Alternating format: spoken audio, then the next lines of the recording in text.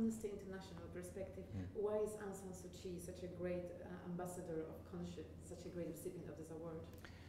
Well, she is, I mean, as we said last night, really, last night here in Dublin, an iconic prisoner of conscience became an ambassador of conscience.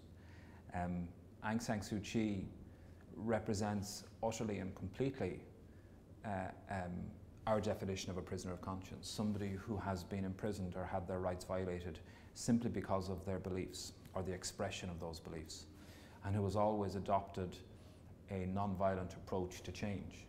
And the message that Aung San Suu Kyi speeches, or the message that Aung San Suu Kyi preaches is so clear. You know, she says that there are amazing quotes about the military can't win, all they have is bullets and guns. You know, and what she has is just the power of what she represents, an abiding belief in freedom, in human rights, in the principles of democracy, in the principles of a people being free to determine their own futures, deciding how they want their societies and their own state to be structured, and a resolute determination to stand by those beliefs. So for 23 years now, effectively, she has never ever stepped back from those principles or those beliefs, and she's paid a very high cost for it. I mean, she spent 15 of those years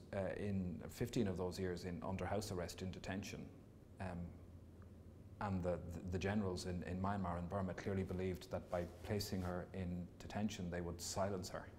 And actually, if anything, that just made her, as Bob Geldof said last night, she's a noisy woman. That made her expression louder.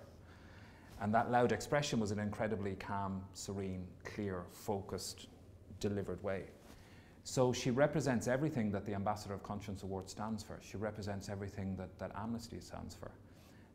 The idea that ordinary people are extraordinary, and she is extraordinary.